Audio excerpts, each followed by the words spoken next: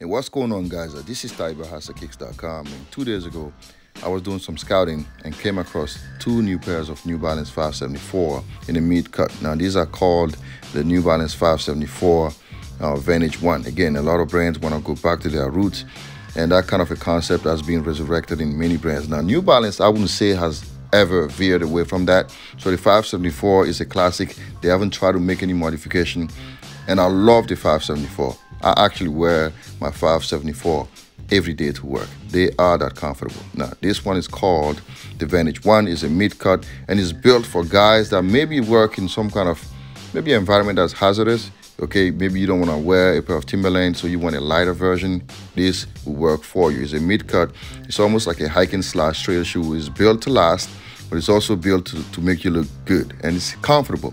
Now, this one is built with a combination of nubuck leather and some kind of nylon, or they called it Cordura material, and it's very durable. Okay, scuff free, so that's gonna last you a long time, and they are cheap. Okay, they're about $100 or something like that. So on the ankle, you have a lot of padding there to cushion your ankle. Now the outsole again is a trail shoes are really rugged, so any surfaces will work on this. This shoe will work on any surfaces. So what you have from the toe to the back again is nubuck leather, and near the ankle you have that Cordura material again, nubuck leather on the upper, and pretty much on all the overlays, even the underlays is covered with nubuck. On the midsection, you have your New Balance logo, which is typical of most 574, and cap midsole. And if you look at the ankle side, the quarter panel, you have that Cordura material. Okay, I think the shoe are 3M. I did not put my flash on, so I wouldn't be able to confirm that. Now on the heel, you have that plastic material. This is to stabilize your ankle, so it has to be sturdy to make sure your foot doesn't wiggle. Now inside of it, you have your cushioning on your padding inside of the ankle line. Again, that's to cushion your ankle, and again it's topped off by the cap midsole, which delivers otherworldly cushioning. I love the cap midsole. Okay, I wear the shoe every day to work, so I know what I'm talking about when it comes to the 574. They are that comfortable.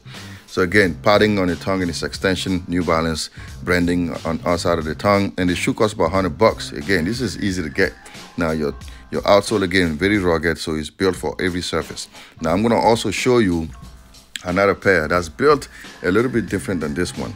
So it comes in some kind of brown upper. Okay, now this is built with some kind of a premium leather again, and you have the same Cordura material, but now this time the Cordura also covers the top of the shoe and then the quarter panel again, but it's the same build pretty much as far as like the same silhouette, not same build, because this is built with leather. Okay, now I like the first pair better. I'm not really fond of this colorway. You have your laces there, and then again you see that sticker, the tag, the hang tag tells you exactly how that Cordura works. It's scuff free, so it's durable. So the shoes, now you can even, I don't know if you can put a blade to it, but they built it so that way it won't tear up easily. Again, New Balance makes some pretty dope shoes. They're durable, they're cheap, and they are comfortable. Okay, the 574 again is my favorite shoe of all time, besides my Warachi 2K4 for basketball. Again, the same outsole and cap midsole. If you want to grab these shoes, I will have a link for you in the description. Again, thanks for watching. This is Ty from Master Kicks. Stay tuned for more stuff.